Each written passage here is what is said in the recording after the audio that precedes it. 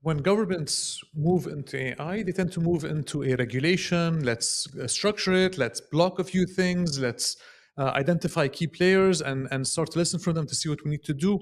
So what Dubai is doing differently is they are accelerating everything.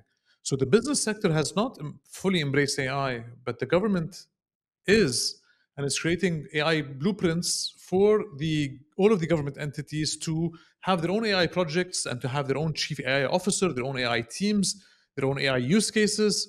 So what's going to happen is all of the businesses are going to have to keep up. They're gonna, if the government is doing it, they have to do this. The expectations of the users will be much higher from businesses because the government is doing this.